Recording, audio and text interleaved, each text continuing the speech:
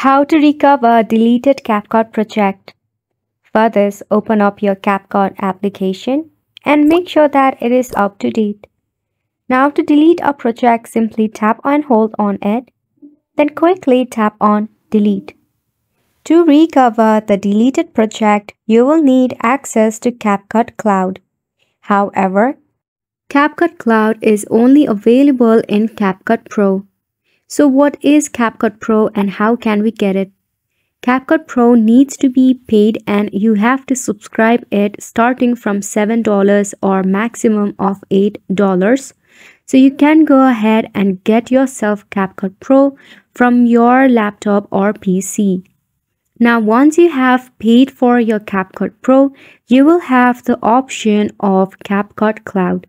Simply log into your account using your CapCut credentials.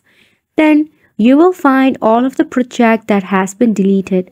Simply tap on the recover option to recover the deleted project. And that is how you can easily recover your deleted project on CapCut. So make sure to go ahead and give it a try, and we hope you found this video informative to you. Thank you so much for watching.